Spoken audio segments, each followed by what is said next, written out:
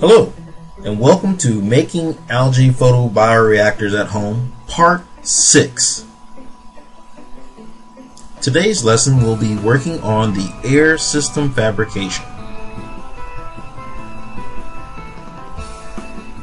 Here are the materials needed for today's project.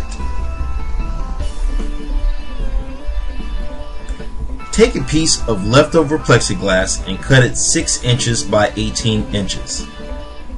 Measure again crosswise at 3 inches.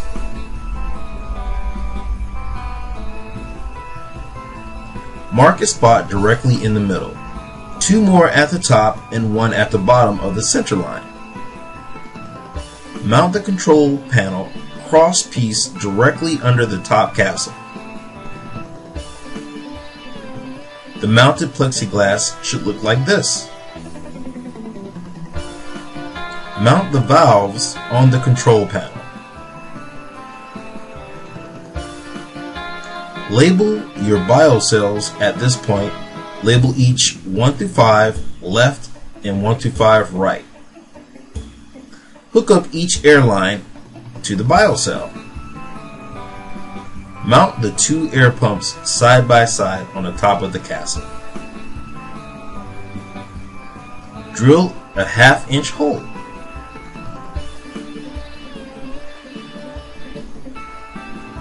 Cut 4 pieces of tubing 18 inches each.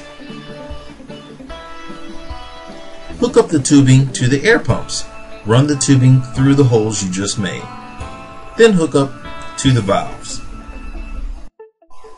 Cut 3-inch pieces of Velcro.